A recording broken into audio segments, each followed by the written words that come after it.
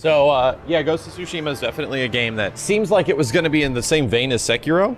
I'm curious how much of this is going to be that, right? I'm curious how much of this game is actually going to be Sekiro-like. Is that a bad thing if it's Sekiro-like? It's not. It looks like it might be an even prettier Sekiro. What it really comes down to is going to be swordplay. Sekiro did have good swordplay. It was the same thing for a lot of the game, which was what sort of rubbed me a little dry on it. Swordplay, visuals, and level design. Like, the level design makes Sekiro incredible. Well, if Sekiro didn't have its incredible level design, and it's so much fun to traverse the areas and mountains and forests of that game, then, my god, man, I would not have probably carried on playing it as much as I did because the combat didn't, while I thought was great half the game, it didn't carry me the other half. I'm curious what Ghost of Tsushima is gonna do that's different than that. And yeah, Sekiro lacks replay value. Everyone that's even like a hardcore Sekiro fan, that's like a big Souls fan, they do say that Sekiro lacks replay value because there's no different types of ways to play Sekiro. It is a Tenchu game, you know? It is the best Tenchu game of all time, is what it is.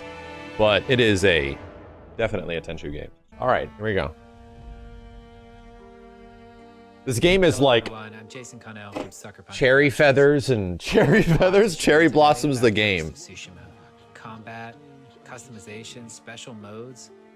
But first, let's take a look at how you explore the world of Tsushima. Tsushima. So it's actually sushi, because the T is silent. I get it. Not Tsushima. Oh wow, they have like it's like a super demonstration.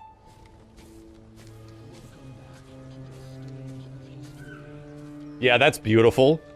He's got a scarf. Exploration has been at the heart of our open world. Look at this next-gen game on current gen. But you can't have exploration if you don't have curiosity. So we've continually asked ourselves, how can we let the island guide you in the most thematic and immersive ways possible? And I give him a red scarf. Damn, it already feels like Neo.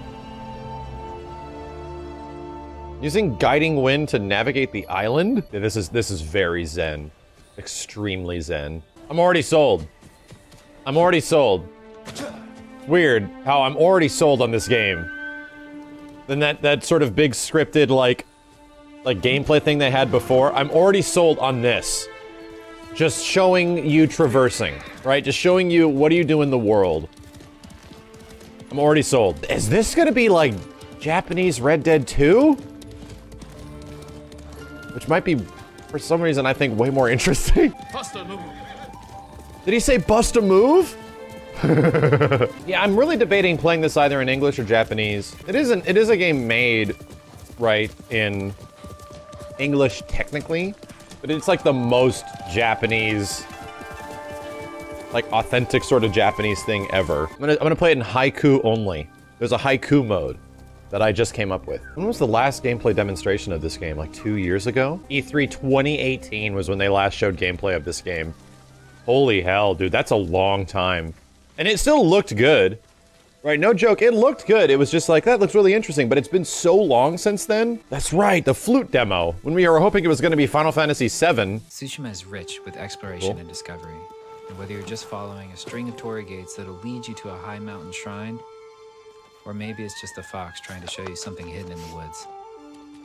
Damn, I didn't think it was gonna have as much world traversal as this. And let the wind guide you. No shit, it's almost like Breath of the Wild in many ways. Yeah, this is already selling me on it. This is already, look at this next gen-esque game on current gen. It's already selling me. This is fucking Breath of the Wild, holy hell! I'm okay with that. Like, even the visuals in comparison to Breath of the Wild are very similar. Like, the blades of the grass, like, how they fill the world with a lot of, like, graphical enhancements to make the world not just look sort of barren. If you've ever seen a samurai movie, you know what to expect.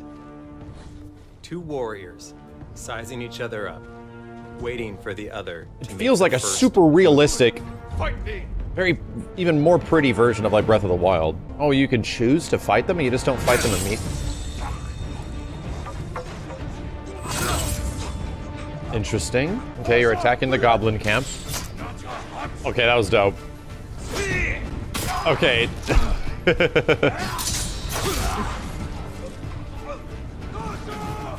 Parry enemies at the last possible moment to open them up. I'm down.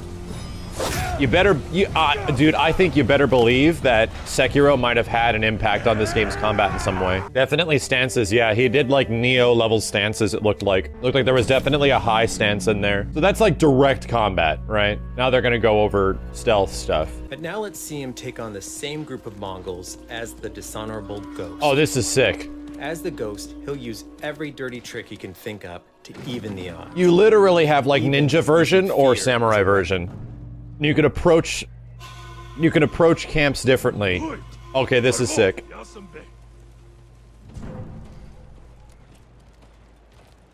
Now we're going like Sekiro / Tenchu time. Yeah, it's just the same camp, but he came here at night.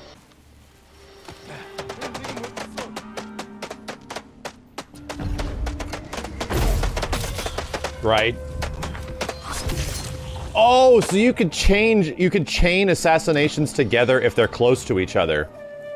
It like, if you could catch them off guard for like a certain moment, and then immediately kill them. That's dope. Multi-takedowns. Wonder how many you could chain together. That's dope.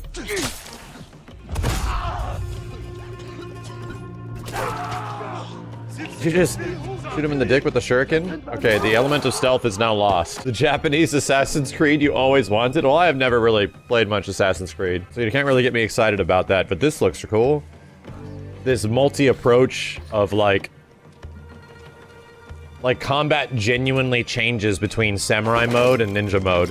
He has a different costume, like they had big heavy gear when he was playing samurai mode. I mean, I'm sorry. Approaching it differently. Ow. What? Really? I already saw that he had 2 different costumes, but how much customization are we talking? You might have noticed that while fighting as the samurai, or sneaking around as the ghost, Jin had on a different set of armor. That's because the armor in this game actually gives you different mechanical advantages. It's not just the way it looks. It helps accent your chosen playstyle. Yeah, this is gonna be fun. This is gonna be fun. Just exploring the world and looking for stuff to make you look cooler, if not have a small advantage. To me, like one of the best things they did in Spider-Man was give you optional things to unlock armor to look cool. I loved that about it. And our new wanted to create a way for you to feel like you're playing Look at your all, favorite samurai. look at all the film effects. So we created a windy, all the scratches. black and white, film grained out mode that you can turn on from the very beginning of the game. Kurosawa mode.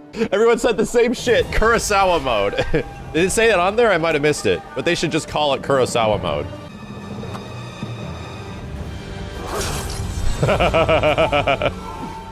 Oh my god, this is so cool. Ghost of Tsushima comes out on July 17th. Thank you so much for watching today. We'll see you later. Yeah, I'm kind of blown away. I feel like they should have just saved this for next gen. You know? It looks incredible. I'm blown away. I went from being like, yeah, that Ghost of Tsushima game looks okay. I'll check it out when it comes out. I went from that to after watching this, absolutely sold, and now I'm like, oh, I can't wait for July. Cannot wait for July. This is gonna be like, this is my game in July, absolutely. Combat seems off. They showed some parts of combat, right? They showed a lot more of it a couple years ago.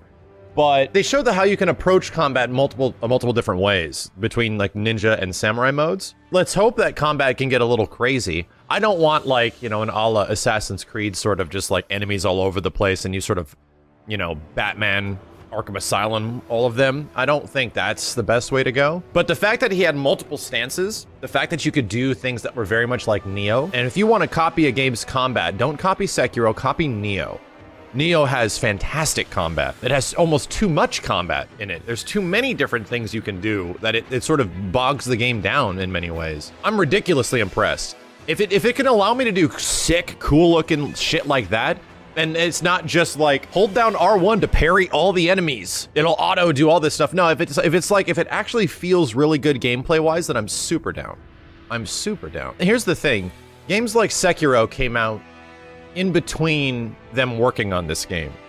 Games like Neo have sort of been around in between them sort of even announcing this game, and Neo 2 came out, right? So what I'm thinking is happening is that those games and their existence and what they did well probably had an influence on Ghost of Tsushima and why they held off on showing gameplay for so long, right? I personally feel that Neo does have better combat than Sekiro, but what Sekiro has, which can even make up for the fact that some of the combat is very repetitive, dude, Sekiro has the greatest level design. Like, the level design's incredible, but this doesn't seem to be going for that kind of level design. Like, this really feels like Japanese mythology, or not even Japanese mythology, just specifically Japanese history, Breath of the Wild.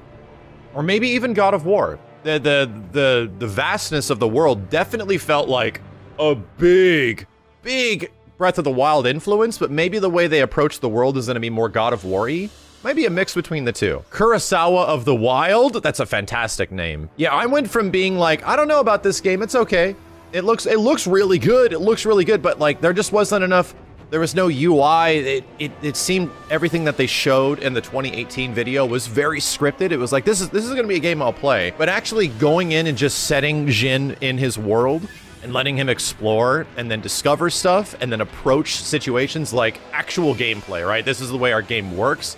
To me, it's way more impressive than a scripted sequence. It's way more impressive than a big CG trailer. This is way more impressive because you actually see what the game looks like, and most of the time, what you're doing in the game as the player is way more fun and way much more enjoyable to watch than just seeing some person do it in engine or in CG. Breath of Tsushima? No, I like Kurosawa of the Wild. I really like that. Simmons is gonna eat this shit up. Yeah, that's exactly it. Yeah, I'm definitely gonna get lost in that game.